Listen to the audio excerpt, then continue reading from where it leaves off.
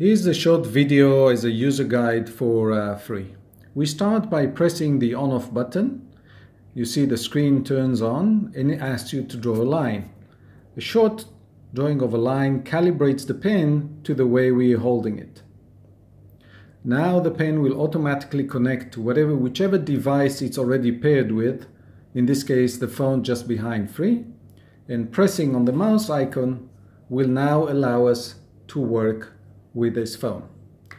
On this menu you can also see an on-off button.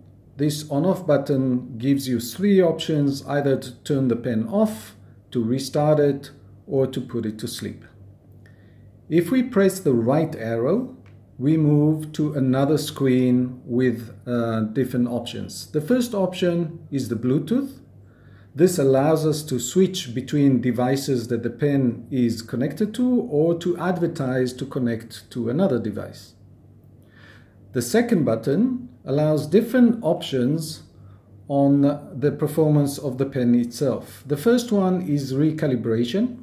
In case we gave the pen to someone else or we just hold it differently, we can recalibrate the pen. The second option is scaling.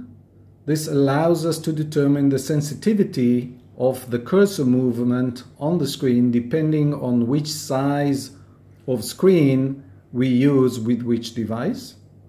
And the third option allows us to optimize the performance of the pen either to a Windows device that it's connected to or to an Android device that it's connected to.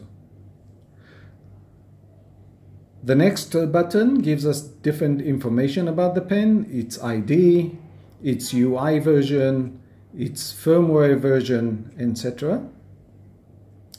And the last button on this menu is a bootloader, which allows updating of a new firmware version if needed to the pen.